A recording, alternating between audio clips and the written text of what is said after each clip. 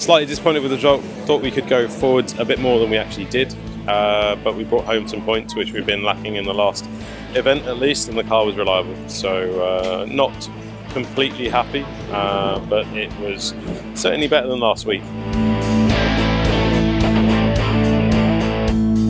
The thermal side of the usual Formula E race was completely minimal to non-existent because it was very cold here in Paris, and certainly some cars probably came out more favourably than us because our energy strategy we think is one of the strongest when we get to a hot race.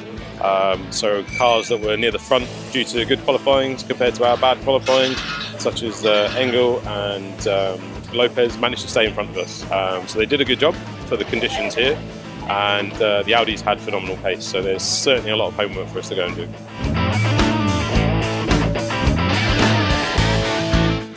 This track's difficult and notorious for the bumps. There was a lot of red flags from experienced drivers, so it's a combination of the fact that Formula E is really about confidence. You've got to start practice well, you've got to carry it through to qualifying and do well. And we did that really well in Rome, topping out 2 out of 3 sessions. And here we started a little bit on the back foot with Felix, having a small incident in FP1, but that does obviously knock the confidence in the driver. The car balance wasn't the best by our own admission. We need to go away and do our homework and figure out why it was not as confidence inspiring as some of our competitors.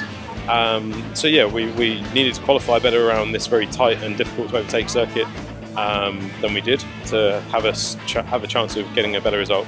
On top of that, there were not the usual safety cars and full course yellow incidents that we have come to expect from Paris in the middle and the end of the race. So it's a good testament to the drivers that the standard and respect has gone up, but it meant that it was a bit more processional than we had forecast.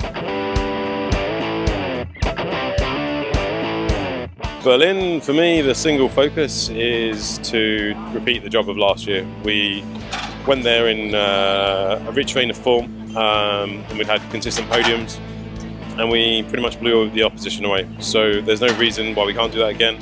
There was a small rumour that the track is changing slightly, and the FIA won't really release that for another 2 weeks, but I think we can be confident of taking the fight back to the front, as we were in Mexico and as we were in the beginning of the season. So I think we'll be back towards the podium, and we just need to get both the cars to finish high in the points.